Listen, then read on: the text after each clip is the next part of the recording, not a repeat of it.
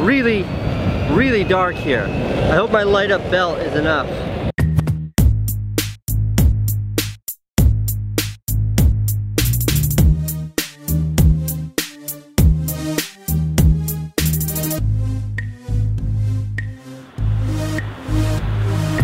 Kind of anxious about today. Today's Thursday, tomorrow, Friday.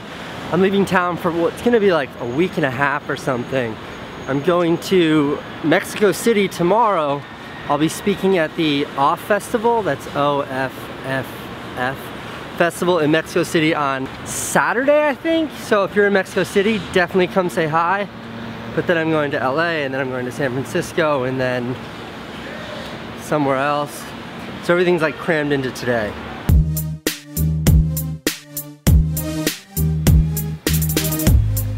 The thing about these kinds of days is that it's just back to back to back meetings and phone calls and email and stuff, so I can be situated for when I leave town. Not a particularly exciting day. My little brother just texted me. He's outside right now. Hey, did you see a guy out there that looks just like me? Yo, what's new, Dean? Anything new? Yeah, nothing. Well, then it was good to see you. Yeah, talk to you. That was my little brother. We did talk about stuff, I just didn't put that in the vlog. I don't want you to think that he just came and I said what's up and then he took off. Okay, this is one bright spot in an otherwise like really abysmal day. Tomorrow I fly to Mexico City. I didn't want to leave my electric skateboard behind, so I called this company in Texas that makes like a boosted board bag, and they overnighted me this thing. Oh yeah. Ready for the airport. All right, let me leave that behind. Many months ago here in the vlog, I introduced you to my friend Oscar. He's the guy that I made the McDonald's video with. Oscar made this totally dope video that I produced. I helped him with it. And he finished it like 6 months ago, but he just released it today.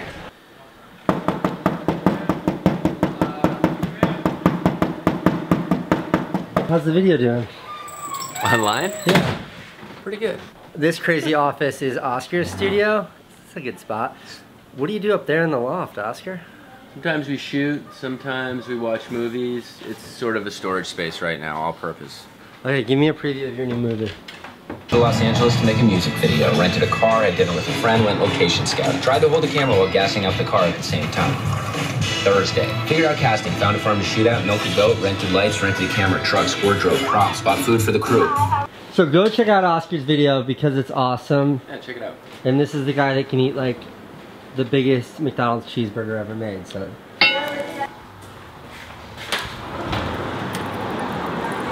How was your day? Okay? Yeah. You're kind of wearing a funny outfit today, Candace. I had a sweater on over my juicy. Hi, puppy. Hi. Are you eating grapes? Are you eating little baby grapes? The biggest bummer about going on this trip for like 11 days or whatever is going to be not seeing Candace and not seeing Francine and not seeing Owen. I hate that.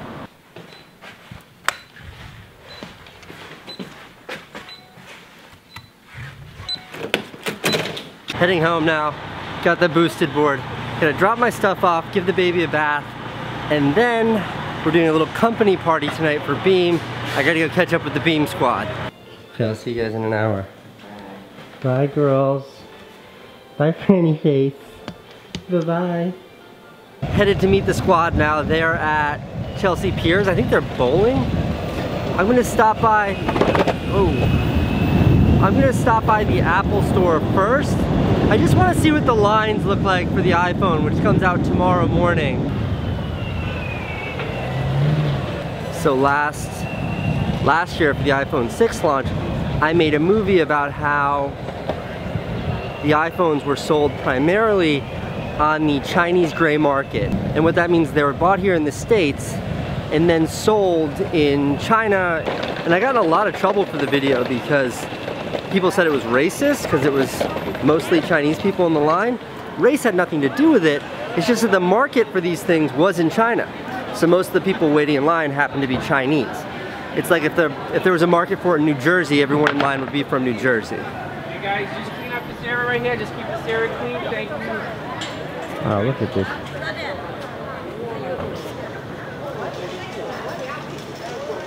And this is the iPhone line situation in New York City. And it's an amazing phenomenon that's started already where, what would you call it? Exporters of the goods pay these people to sit there and take and get them. I know last year it was crazy with the fights that broke out and everything.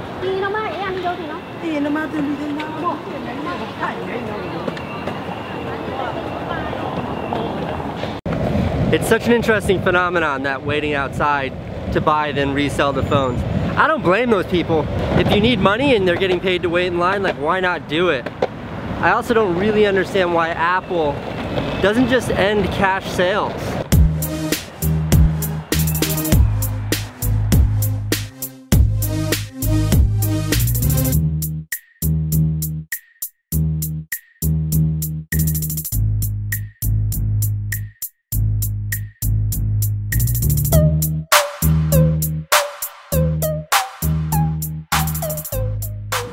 I think the bowling alley is in here somewhere.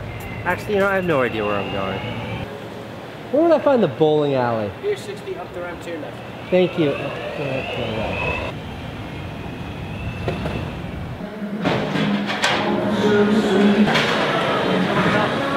Yo, is this my fried food? Sorry I'm late, guys.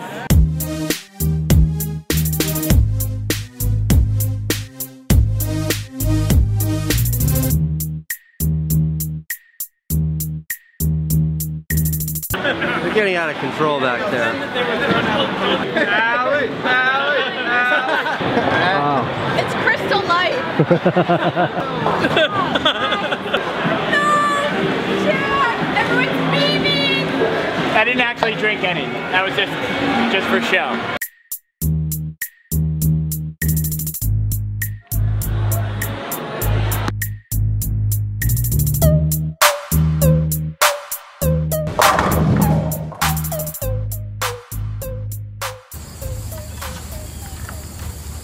Hey, my name is Josh.